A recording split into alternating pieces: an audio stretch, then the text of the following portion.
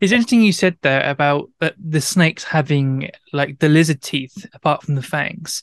Most people would be shocked to hear that you could describe snakes as lizards. Would you mind like going into that a little bit? Yeah, certainly. So, um, snakes are a subset of lizards. It's not that it stops being a lizard. It's still in the order Squamata. All snakes are in the order Squamata. They don't stop being lizards when they become snakes. Conventionally, and we have a colloquial convention that we consider if it's that it's not a snake that is not a lizard anymore. It's become a snake now. But we're getting into monophyly and taxonomy now. So no, it didn't stop. It's still a lizard. We are still apes. Birds are still dinosaurs. Birds didn't stop being dinosaurs when they became birds. Snakes didn't stop being lizards when they became snakes.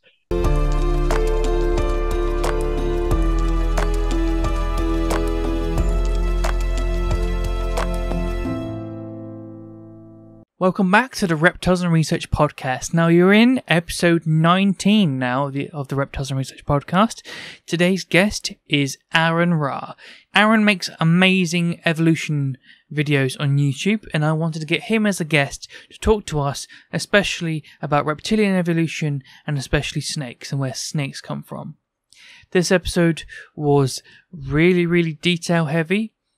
I've tried my best in providing as many B-roll and art interpretations of what these prehistoric animals would have looked like. If you're listening via just audio, you might want to switch over to the YouTube channel to see all the images and the scientific names of ancient species when they're mentioned during the podcast. Little thing to mention is when I was in the actual call explaining to Aron what we were going to cover in the topic, Aron jumped straight into it, which is cool. He went straight into the deep end.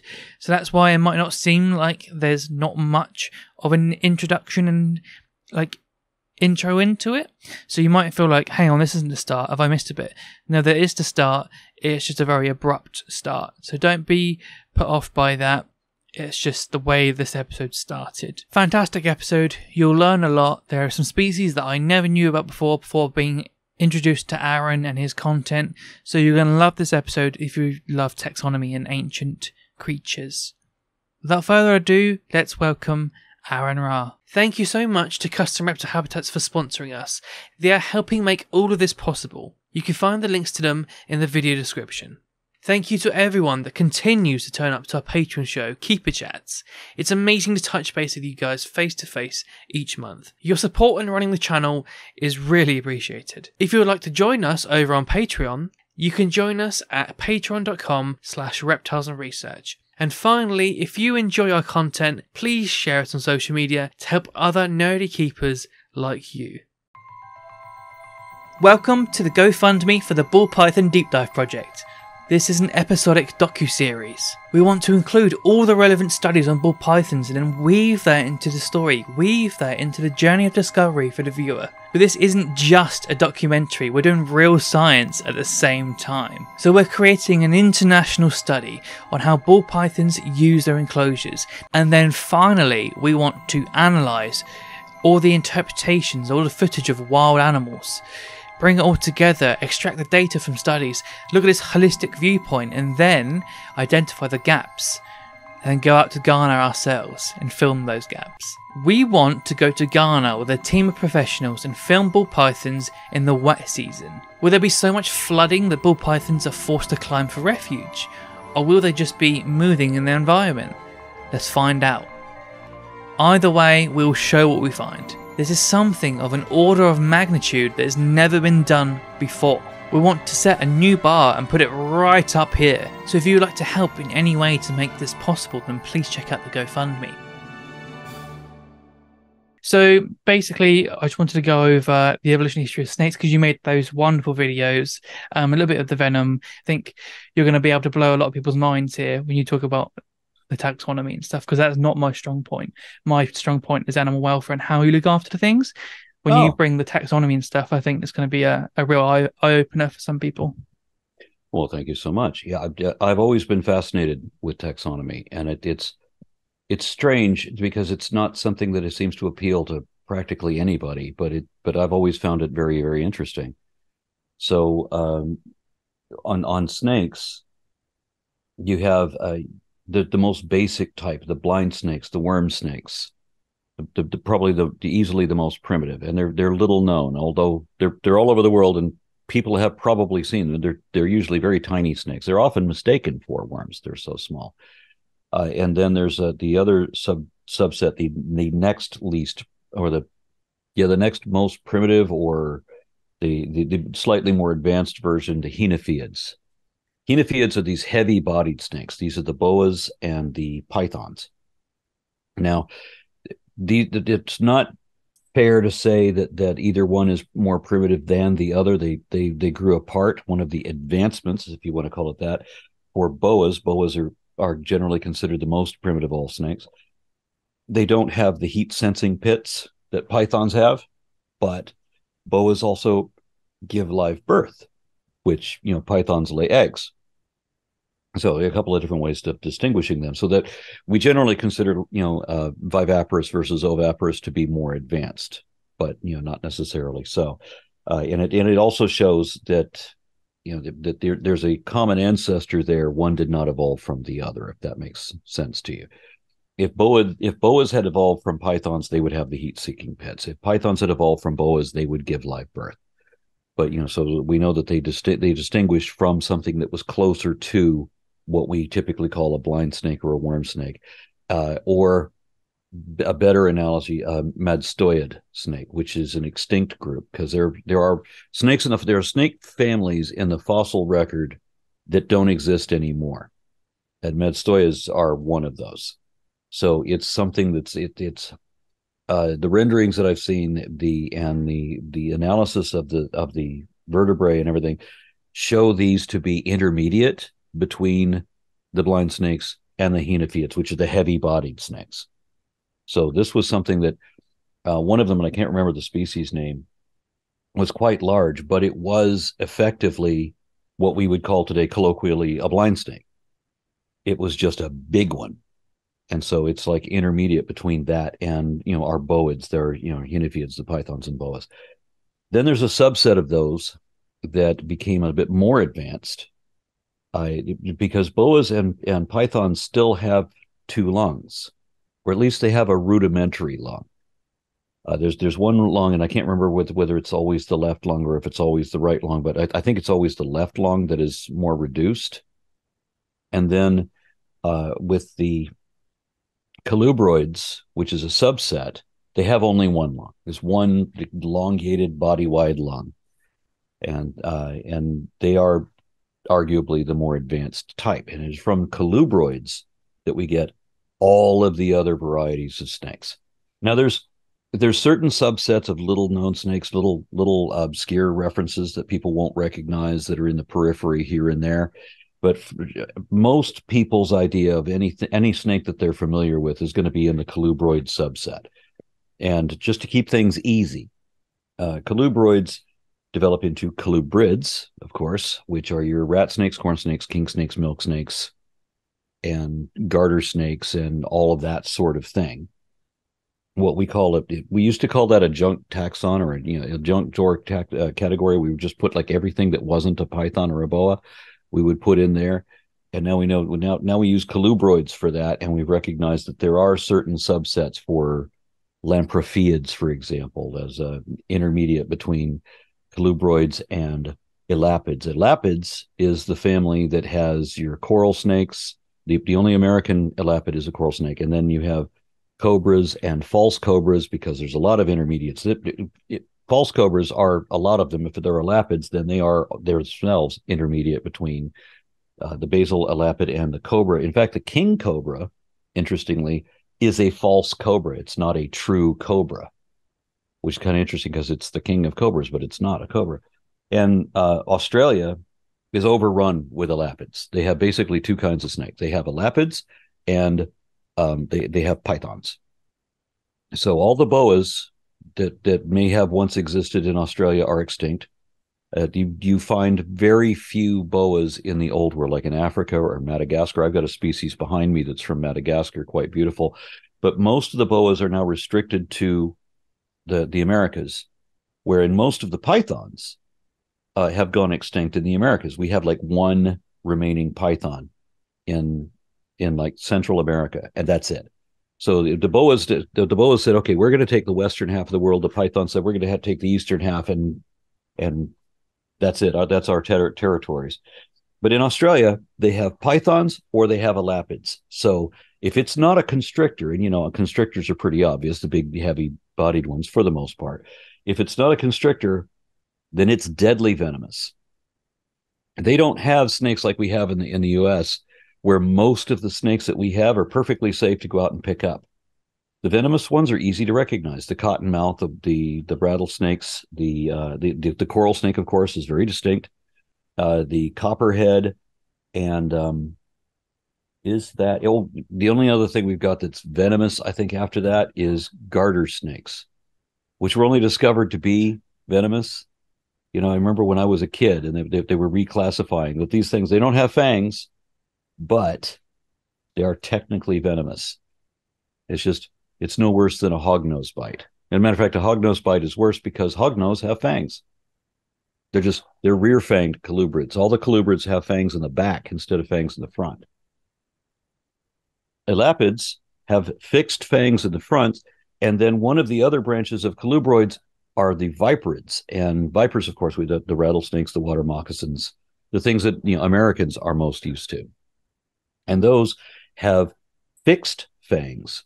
And there's a developmental difference in the way that the elapid fangs and the viper fangs developed. They both started out as rear fangs, or at least I think the viper one started out as rear fangs, and then there's an embryological change that you can see in the embryology of the organism. It starts out as a rear fang, like a regular colubrid, and then moves forward because the fangs on colubrids can move. They can manipulate their teeth a little bit. So this developmental change put it up in the front of the mouth. And so now they fold. And so now vipers can not just walk their fangs like the colubrids can, but they can actually swing them out like a switchblade, which enables them to have really long fangs. Which is why I can handle, I've got a couple of venomous rear-fanged colubrids behind me, and they're perfectly docile. They're really wonderfully calm. Once they're out of the cage, I can handle them safely, but they're very cage defensive. So when I take them out with a hook, or I have gloves on, and I'm perfectly safe in doing that. But the gloves are meaningless when you go against a viper, because their fangs are going to punch through that shit. So I saw from your videos you have a false water cobra, and what is your other rear fang species? Is it hognose? Hognose. We have a western hognose, yes.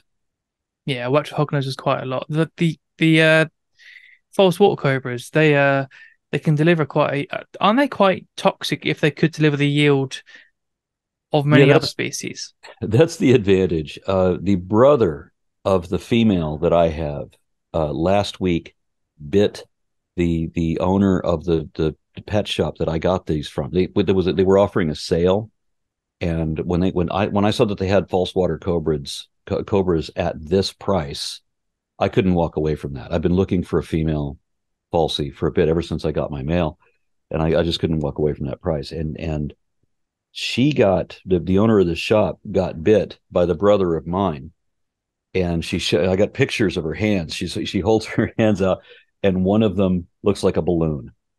The snake just tagged her in the finger, and these are rear fangs, so they don't have grooves. They're not injector fangs like vipers and elapids. They inject. They're hollow hypodermic needles. But the rear fang colubrids, they have to chew it in, because the only way to get the venom into you is just in their saliva. So they have to rip the wound, much like a Gila monster or a monitor lizard, because monitors are venomous too. And believe it or not, iguanas are venomous, just very mildly so. They used to be more so, but they have a vestigial venom, so that it looks like in their evolutionary past, iguanas were probably more venomous, or probably more carnivorous than they are now, so that they've moved to this vegetarian diet. They don't use the venom so much anymore, so they have a vestigial remnant of it. It's still technically venom. It just doesn't have the toxicity that we have to assume their ancestors once possessed. But all of these that don't have injector fangs, or they don't have grooves in their fangs, because that's part of the evolution of fangs, they have to chew their venom in. So like when a monitor lizard gets a hold of you, and that's bad. I've gotten nailed by a Malaysian water monitor once before, and their bite is horrific. It's not so much what the venom does; it's just what the bite does. But then the venom, and at the time when I got bit, monitors were not recognized as venomous lizards. There was the beaded lizards and the Gila monster, which basically the same thing. These were the only venomous lizards that were recognized by science. But when I got bit by my Malaysian water monitor, I didn't need a scientific study to tell me that I was envenomated. That was obvious because that boy came packed with a hemotoxin, so that the water was spraying out of my body. It was just coming out like water, no kind of coagulation at all. So I had it. I had my he got two teeth. He stood up in his hind legs. I didn't know that he could do that. I was like 20 something. I was an idiot. So I'm thinking I'm the human. I'm the boss. I'm 3 foot taller than you. Yeah, I'm 3 foot taller than a lizard. And he stood up in his hind legs. I didn't know he could do that. And I just start messing with him. Like, what are you going to do? And he jumped straight up in the air and snapped at me. Because again, didn't know he could do that. And I yanked my hand back and he closed his mouth and I got two teeth scrape across my finger. That's all. I didn't get a bite. I got 2 teeth scraped across my finger. Nice clean cuts. And the water came out, or the blood came out like water for 2 days. I had it under a pressure bandage for 2 days before it began to clot. Can you imagine? Late in the next day, it's still just pouring out.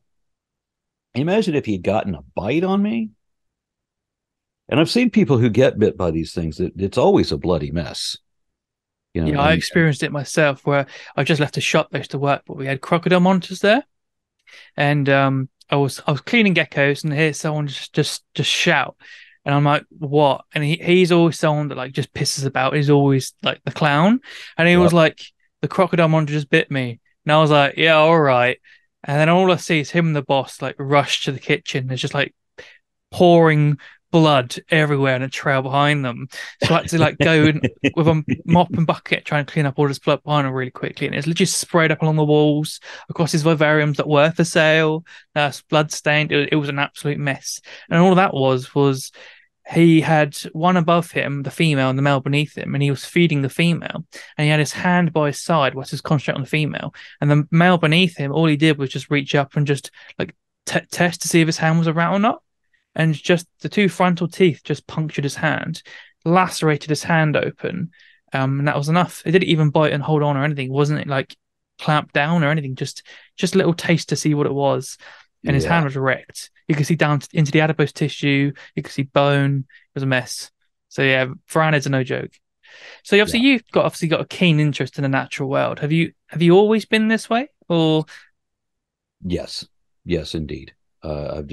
I've always been interested in the way that organisms are interrelated.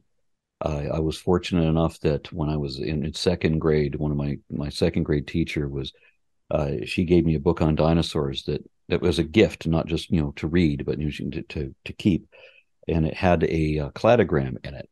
And when I read how the birds in the relationship to the dinosaurs and cattle with goats and deer and giraffes and all of this. I mean, it all makes sense. This is the way this works out. And my family had this tradition that you don't indoctrinate children until they reach what they called the age of reason, which would be 8 years old. Now I'm already in 2nd grade. I've already seen the cladogram. I understand how evolution works. I was the only person I knew, by the way, who even knew what evolution was, much less accepted it until I was a teenager. Absolutely every single person I met, with a single exception of possibly my 2nd grade teacher, every adult was a creationist. Absolutely every single one. And I never was. So on my 8th birthday, I remember my mother coming in with a Bible. She's now going to begin the indoctrination process. And on my 8th birthday, she's going to have me baptized in the Mormon church and start telling me that the Bible is the absolute truth and the revealed word of the one true God and all this. And when I at 8, I tried to read Genesis and tried to read at least the first 3 chapters, right? And I came away realizing that this is a metaphor. When they talk about woman, or when they talk about Eve, they're not talking about some chick that actually lived whose name was Eve. She is representative of, this character of the first woman, and this is, and the eat of the fruit of the tree of, that's the results of choices made or actions taken, right? So you can either partake of, life forever, or you can you can learn good from evil and become more than the animals. You would become like unto the gods because you would have morality. Obvious metaphor. This is a parable. This is a fable with a moral. This didn't really happen. I'm 8 years old and I'm trying to explain this to my parents and my grandparents who were biblical literalists and know fuck all about science. It was so we didn't talk about such things like ever, because it was always a descent into madness. It's probably the best way to be. I kind of avoid the subject in general, to be fair. I've never been raised anywhere near religion, never been a big thing for me, but I just don't touch it, to be fair. Yeah, don't touch this stuff. I understand it's addictive, does things to the brain. I can imagine. So obviously the big thing that everyone obviously wants to know is what was the evolutionary origin of snakes in general? Okay, the evolutionary origin of snakes was roughly 100 million years ago is when they finally show up in the fossil record. And the first snakes in the fossil record have legs. There are a handful of them that have only their back legs, and there's at least one true snake that has 4 legs. Now there's another four-legged snake that isn't a true snake, but it has 4 legs. And is that Tetrapodophis? I'm trying to remember, but it's from the right time period, in the wrong area though, because we've got them in both the New World and the Old World. So there was a long period where snakes were the debate is over whether they were initially waterborne or whether they were initially subterranean, whether they were burrowers. And for me, the evidence favors burrowing. Although there are some marine snakes in the fossil record who were quite adept at being water snakes. There was one that was a full-on sea snake, couldn't live on land, but it was like 30 feet long. So this ridiculously big, 30 feet. That's big. The longest snake on record historically was a reticulated python in 1907 or 1912, somewhere thereabouts, that measured 32 feet 9 inches. So 10 meters, I think, is what that comes out to. And that's the size of this sea snake.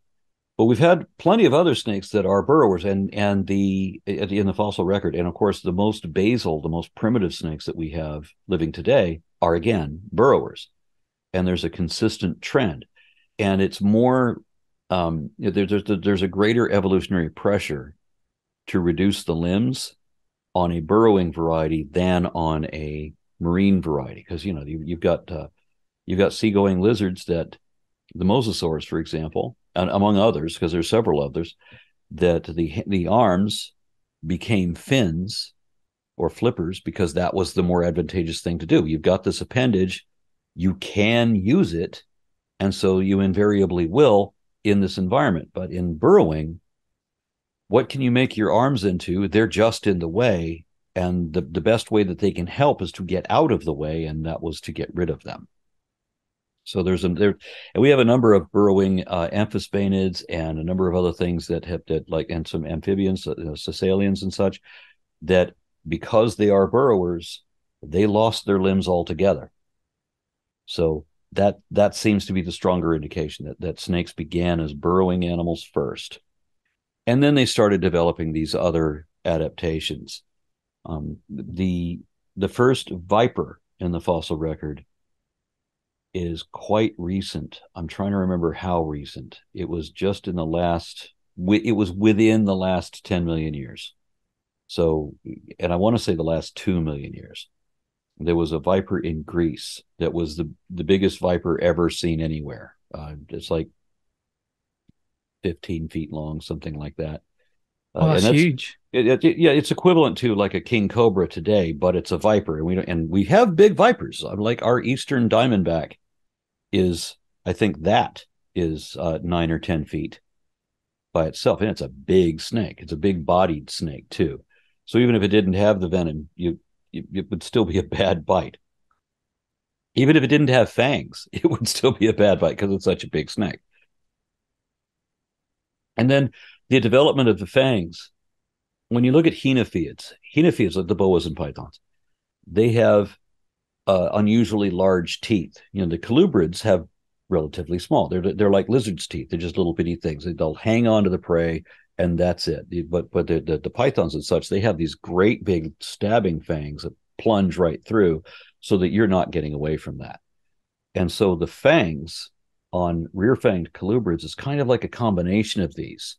So you have the little lizard's teeth, and then you get toward the back of the mouth, and then suddenly you have 1, 2, maybe 3 on each side of these larger recurved teeth, just like the henophiids have.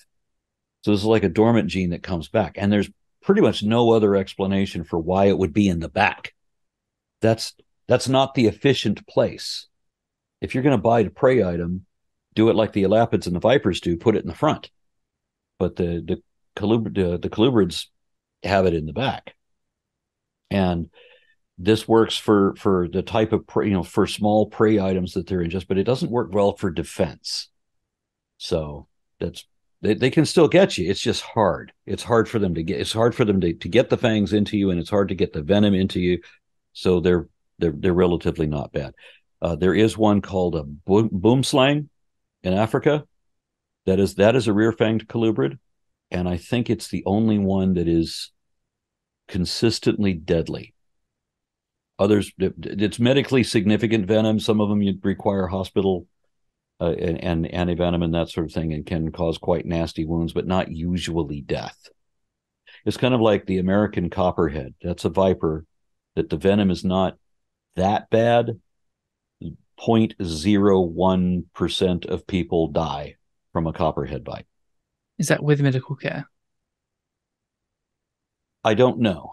Of the people that are reported annually, this percentage, I know that number, 0.01%. So what is that? Is that a child that got bit?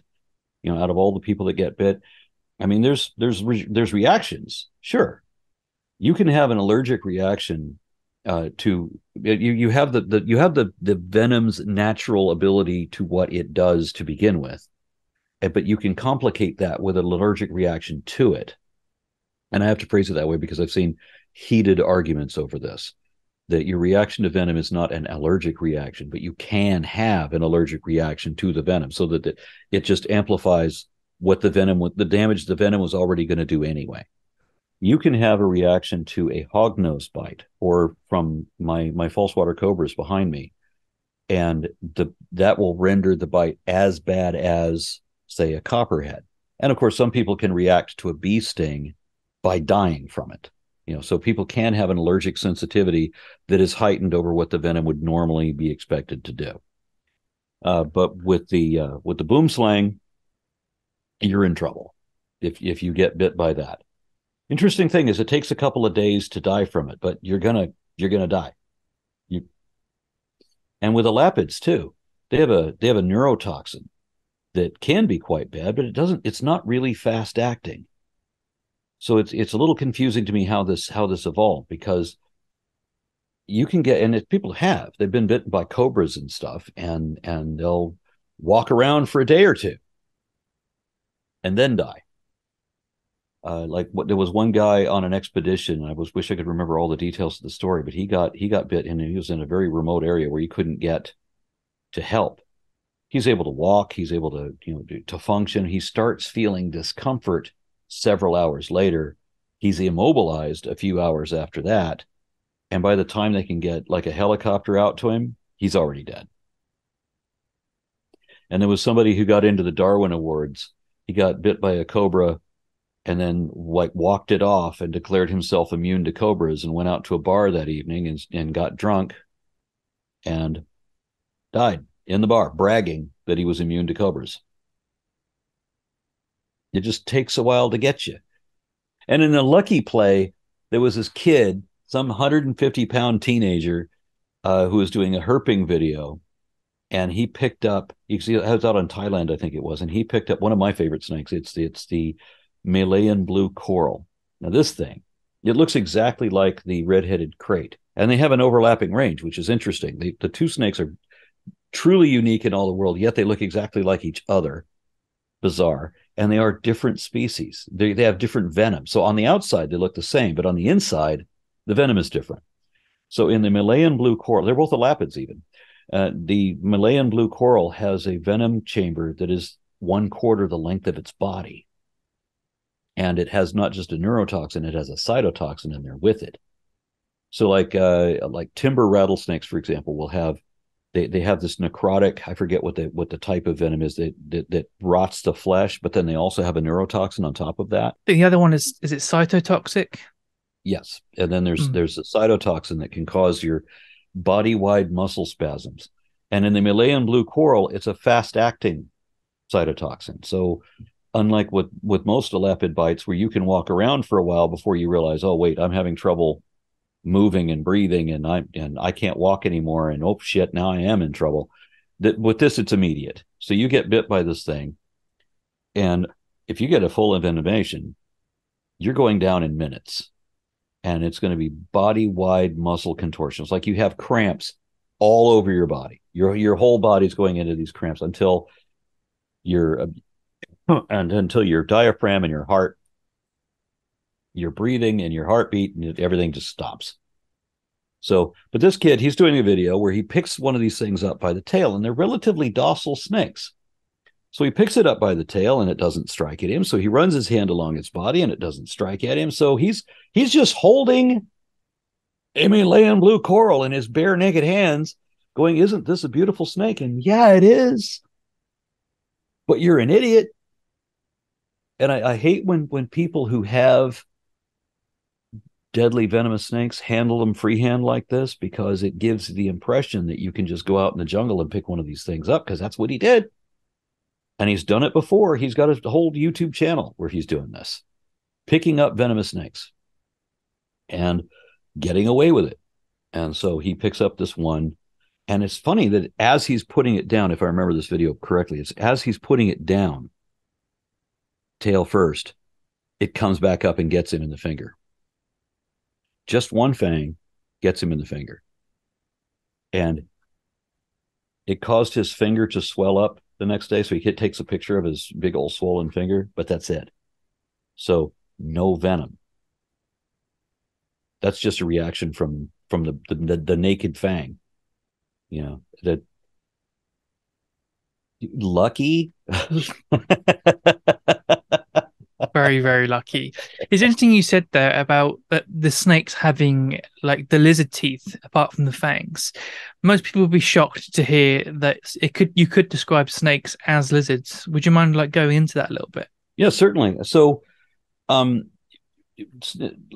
snakes are a subset of lizards, and even like the old biblical story kind of makes that reference. The word serpent in the original context applied both to lizards and to snakes, so it wasn't specific.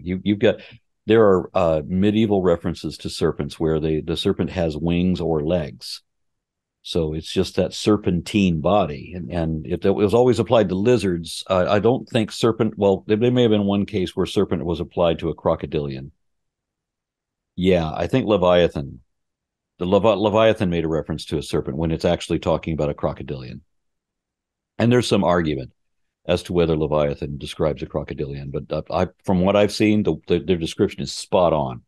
They talk about it having a mouth like two great doors, and that they had all these armor-plated shields along its back that are all closely knit together. And just look at the picture of an alligator or a crocodile. That's what they're talking about. It's exactly this thing. That its tail looks like pot shards and everything. All of it. They're describing a crocodile, and they just happen to use the word serpent in there somewhere, probably because of that serpentine thing that they do.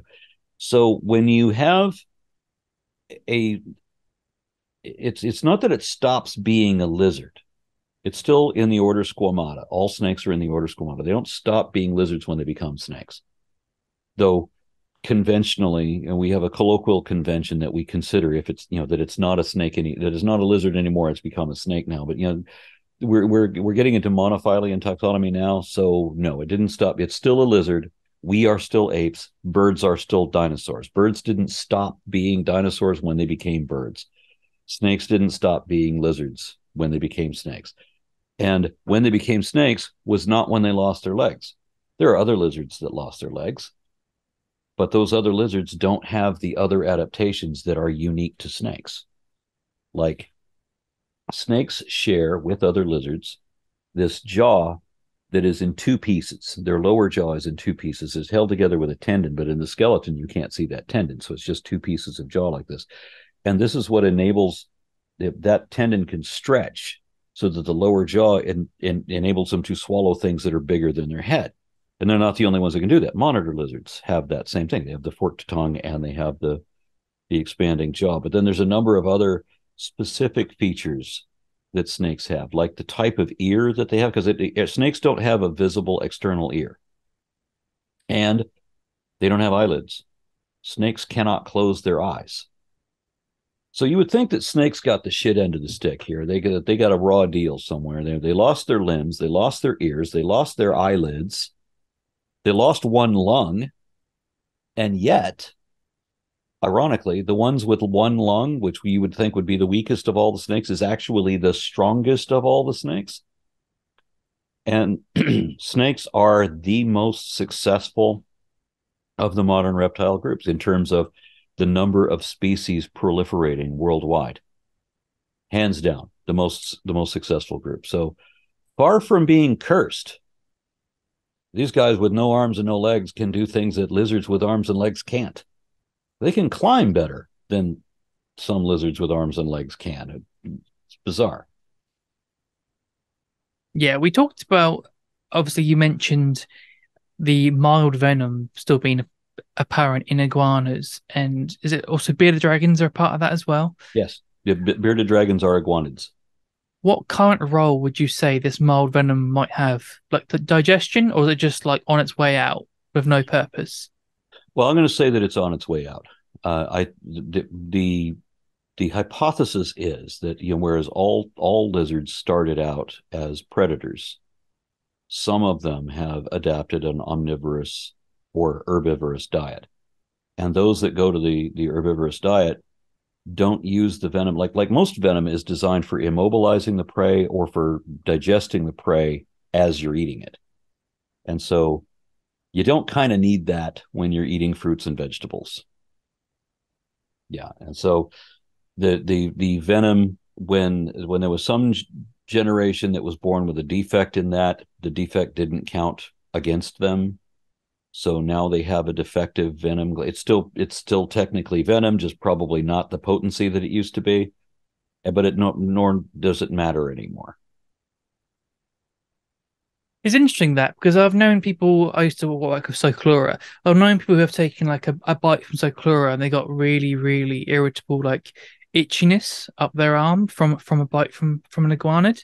So that's interesting. I didn't actually know about them being like that mildly venomous in that way. Yeah, and garter snakes was much the same thing. You've got this weird itching sensation that you don't get from most other things. It's kind of like I think there's a dander that humans are allergic to from house cats. That strangely only house cats have this dander that we're allergic to. Wild cats don't. Why are we allergic to our own cats and not to the cats we find in the wild? But if you get a scratch from a cat, it's often quite bad, and it itches like a son of a bitch, doesn't it, when you get a scratch from a cat? And then I've heard that it's because of the dander that's on the cat that you're allergic to that gets in there that causes it to be so very itchy. But then they've also figured out that the same thing with these garter snakes. But the garter snake doesn't have any fangs, so it's got like no kind of venom delivery system, and it's not a very potent venom either. But if it works to the advantage, then in terms of population mechanics, you could see some lineage of garter snakes developing a subsequent mutation that better enhances that either increases the toxicity of the venom or improves the delivery system. And what you usually see in the development of fangs, we've seen that a couple of times, both in the fossil record and in living examples today. There are some venomous animals that have a groove down the tooth. And then you can compare that both with living species today, where the groove becomes more and more toward the center of the tooth, so that the groove is more inside the tooth, but there's still a groove on the outside. It hasn't closed up completely, but then there's some where it's closed up completely, and now the groove just goes right through the middle, and it has become a hypodermic syringe. The more isolated it is from the outside, the less diluted it will be. So the better the channel is, the better the delivery. So you have an evolutionary pressure to continue that and to close that circle. But it's still more effective as it begins a circle than if there's no circle at all, if there's just a groove. And just the groove is more effective than not having a groove. And then when you have it closed, now you can pump pure venom in under pressure. So now all you need is a muscular contraction, which the snake can already do to some degree, just with the musculature that's already there, minor enhancement, and now you're full on spitting cobra. Now you can shoot venom through the holes in your fangs. That would be a very different kind of garter snake. That'd be very interesting. So everyone assumes that snakes are evolutionary linked to varanids, but I know there's some debate with mosasuars and dolichosaurs as well. So could you go into that for us? Well, yeah, it's not a direct link. So it's fair to say that the closest living relative of the mosasuars well, they're not living relative. The closest living relative of mosasaurs is snakes and monitor lizards.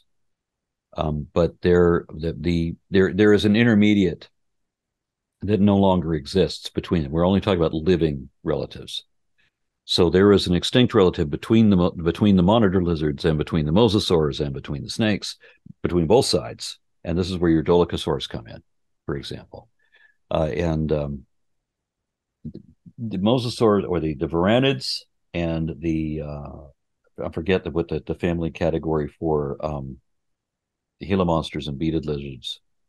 Heloderma? There we go, Henoderma.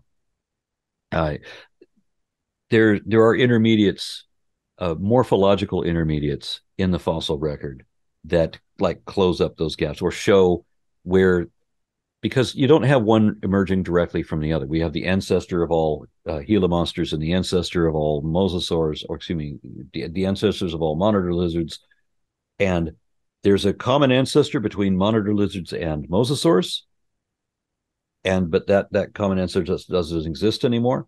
And then we also have one between mosasaurs and snakes. So there's something to explain their ancient similarity, but not their modern similarity, because these things grow apart. We know that there's a common ancestor between the Gila monster and Komodo dragon, for example. But whatever that was neither a Gila monster nor a Komodo dragon. It would have been something very different.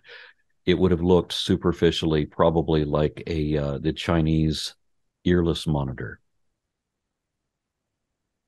Heavily armored, mostly aquatic at that time. So it wouldn't be technically correct to say that mosasaurs came from varanids rather than it's just a common ancestor. I think actually that mosasaurs, they're not varanids, but they're so very close. They're often grouped in with varanids, but they're not actually part of the same. Mosasaur, but very, very, very close, virtually indistinguishable. If you go back to the earliest Dallosaurus, which is a diminutive, like 2-foot long mosasaur that was found here in Dallas, where I live, virtually indistinguishable from a monitor lizard. And then there's a prequel to that one, which has traits implying mosasaur, but also has traits implying varanids. You could call it either or both. So very, very close. So Yes. the modern opinion then among taxonomists, do they know sort of what direction snakes come from, or is it just this kind of muddy pool area they know it came from this sort of area in general? I don't understand. I don't think I understood the question there. So it's not a case of, oh yeah, it's this direct line from snake, mosasaur, blah blah blah blah. It's like this sort of area that they've Oh, yeah. So originated so from. snakes did not come from mosasaurs. They, when you go back to something that is the, and I forget what the prequel name was, but that something that it's so close to a mosasaur that if this is all you had of it, you would call it a mosa. You would call it. I'm sorry, it's so close to a varanid that if this was all you had, you would call it a basal varanid. But it's also a basal mosasaurid. But it's because it has the indications. But because it has the indications of both, then it should be a parent category and not necessarily belong to either subset. So the classification is that this is the parent group from which both emerged. Snakes, however, came from a sister group from varanids, and this is, I think, where the dolichosaurs and such come from. They're also a sister group, and at some point, 100 to 110 million years ago, somewhere thereabouts. We don't have fossils for, with the earliest fossils we have is 100 million years ago, so we can't know beyond what the data shows. But these animals started out evidently as burrowers, and they lost the front legs first for whatever reason, and they kept the back legs. So you've had two or three species, Hasiophysis and Terrasanctus, or no, Hasiophysis, Terrasanctus, and I forget what the other one is, Problematicus, Pachyrhicus. But you have a number of snakes that don't have any front legs whatsoever, but they kept the back legs, and the back legs are really tiny. Oh, and I should say that the ones with the front legs are also really stupidly tiny. So these legs were already useless long before they were gone. And the interesting thing, the people who argue against snake evolution are the very ones who also believe that the Genesis story is true and that snakes lost their legs, but they can't have lost their legs this way, because you have fossils of legs that are so small in comparison to the body, they can't physically be used as legs, which means they precisely fit the definition of what a vestigial feature is. They may a vestigial feature does not necessarily mean useless, but it has to have a diminished capacity of its original use, or it has to have a newly acquired function, so it's used for something else. For example, like penguins obviously used their wings for flying at some point in their distant past, but they're flippers now. So they've adapted another, so it's vestigial as far as flying, but functional as far as swimming. These legs, however, the front legs, no function, none at all. And the back legs cannot function as legs. What are you going to do with a tiny set of back legs that are all the way at the back of the snake? Contrary to some people say, it's not that snakes have long necks and long tails. They actually have quite short necks and really short tails. That's long body, oddly enough. And so the back legs on a snake are way back toward the end. And these are so tiny that you really have to zoom in to see that there's legs there at all. And we have a number of lizards that are like that today. Some that lost their legs entirely, some that still have itty bitty little legs, just pathetically puny, useless as legs. And these are on animals that still exist. So the snake started out this way. They kept the back legs. There was one function they could use for the back legs, and that was clasping together in breeding, which henopheids can still do. So henopheids they don't have so much, they don't have a pelvis really anymore. There's some fossil snakes that still have a pelvis. What henopheids have is they have the two femurs and one claw on either end. And so right at the cloaca, you have these little claws. Turn a ball python over and look at the claws near the cloaca. During mating, these will come out and clasp or stimulate. So they,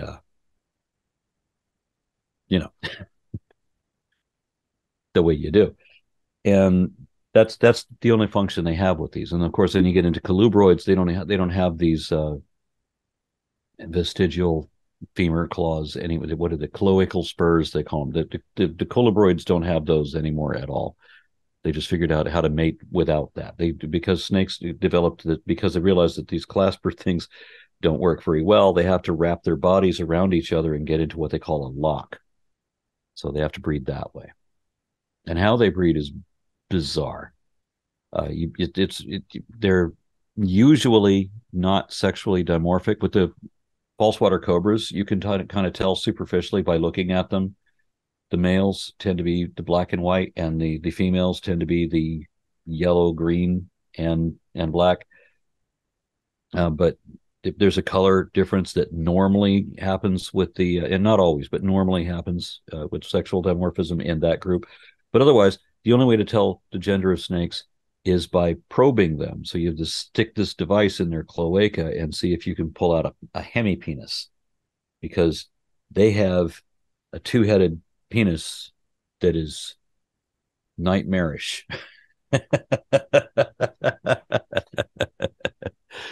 Yeah, hideous movie monster sort of thing, and a lot of lizards are similarly equipped, of course. It's funny when you say how your first foray into all of this is through dinosaurs. So many of the guests that have come on here have said that dinosaurs have been the main thing that triggered all of them for this.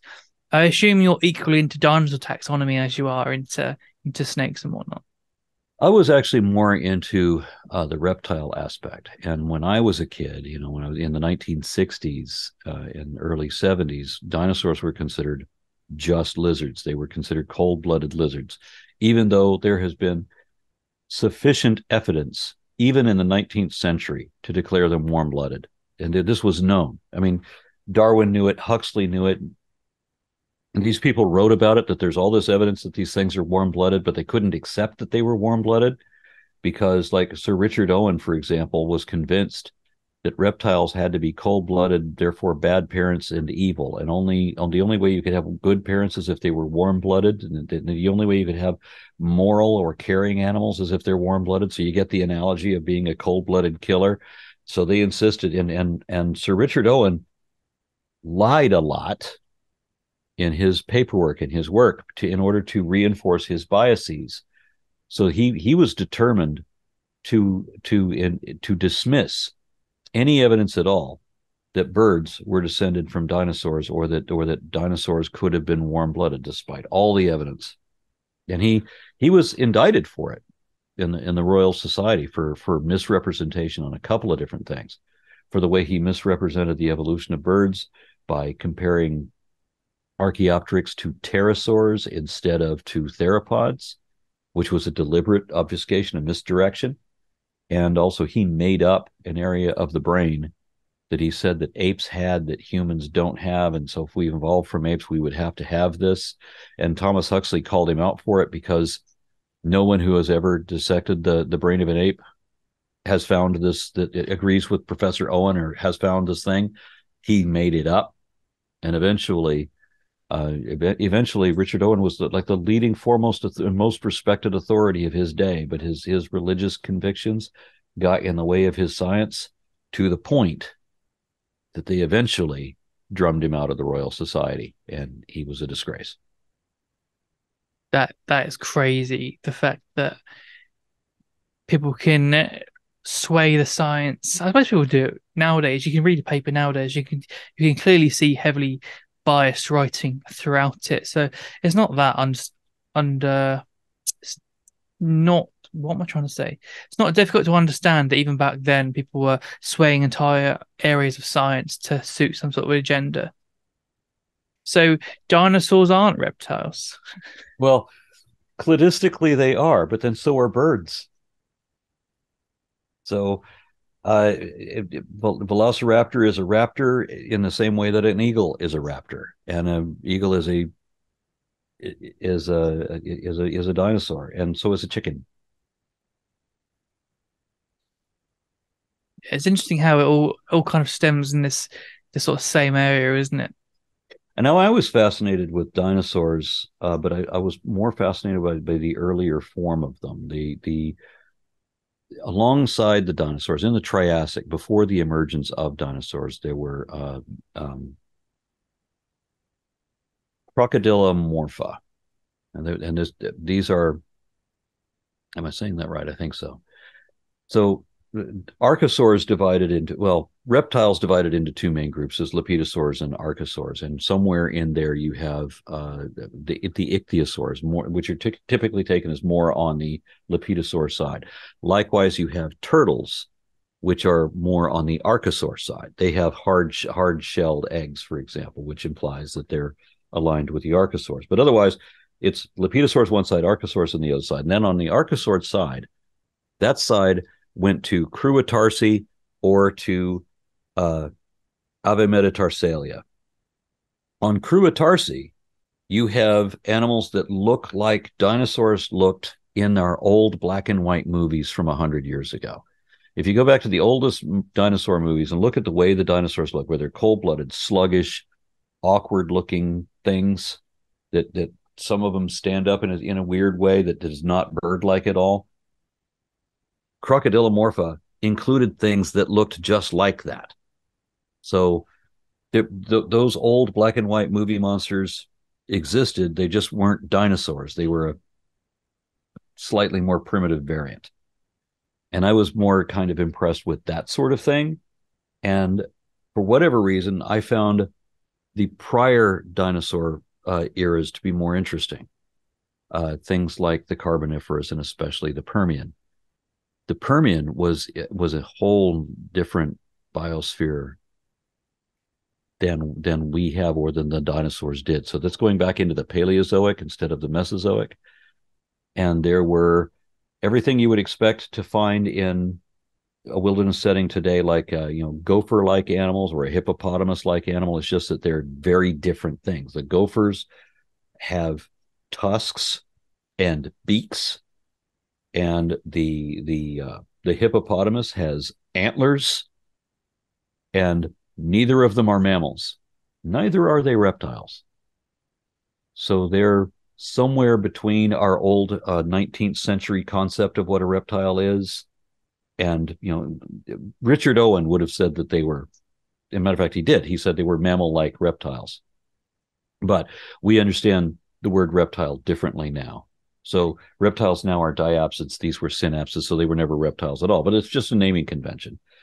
There were weird-ass things in the Permian. There was one of the was it a cynodont? No, it's a dicynodont.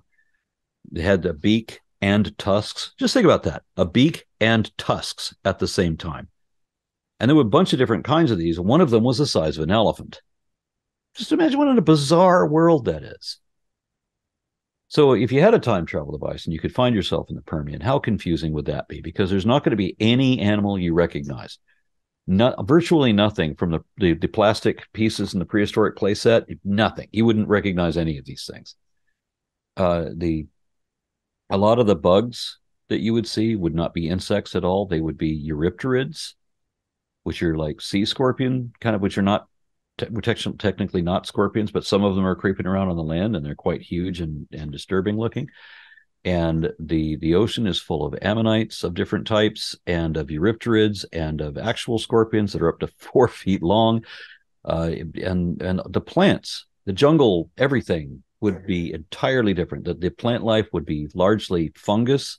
He would have things that are fungus that are 100 feet high. It's a completely alien world. You would think that you were on another planet before you would realize that this is early Earth.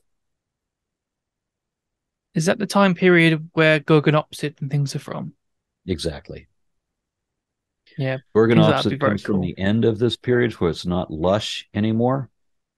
This would be the Great Dying, which was attributed to the Siberian traps, was a volcanic eruption the size of the United States or Australia, and that went on for 100,000 years. So poisoning the atmosphere, raising the temperature of the planet to the point that it released 13 trillion tons worth of frozen methane in the seafloor and further raised the global temperatures so that global warming took out the oxygen in most of the oceans. 90% of the ocean life died. 90%. So no more trilobites. And the ammonites made it through that, but the earlier form, the orthocones didn't, and a whole lot of other things. Most things didn't. Yeah, it would have been an amazing time to see things from them. Could you imagine the weird things that people would try to keep if it was like herpetoculture nowadays? You wouldn't even recognize half of what people were trying to breed. So Yeah, let's go into. Eustyminosuchus. My favorite would have been Eustyminosuchus. That's the hippo with antlers. That I mean, that would be fun to have. Thrinaxodon would be another great example. That one dicynodont the size of an elephant would be hysterical to look at. You'd think that this must be a special effect from the Star Wars Episode 4 because that's actually what it looked like. I think we've been going for an hour and a half roughly now. So, is there anything that you wanted to cover at all before? No, I appreciated being able to talk about this because I don't, on my channel, it's not about this. So I don't get to talk about this very much. Yeah, maybe you should start a secondary reptile channel. Maybe. Well, actually, I do. I just haven't contributed to it yet. So, Well, if you give me the link, I'll link it below. thank you so much. Thank you so much for joining me, Aaron. I really appreciate this episode. It's wonderful to talk about prehistoric reptiles and prehistoric snakes, not just the current snakes and how we keep them. Some of you are going to really nerd out on this, and I think that some of you are going to be like, this isn't about like keeping snakes. Understandable. I loved this episode. I loved talking to Aaron, and I'm sure some of you will too. So thank you again for joining us, Aaron. It was a fantastic episode. If you'd like to check out custom reptile habitats for premium PVC enclosures, there'll be a link in the description below. If you'd like to help out and help with running this show, then check out Patreon/reptilesandresearch. And if you want to help out with the ball python deep dive, then go to the link in the description, or it's GoFundMe/F/the ball python deep dive project. Other than that, thank you very much, and we'll see you in episode 20.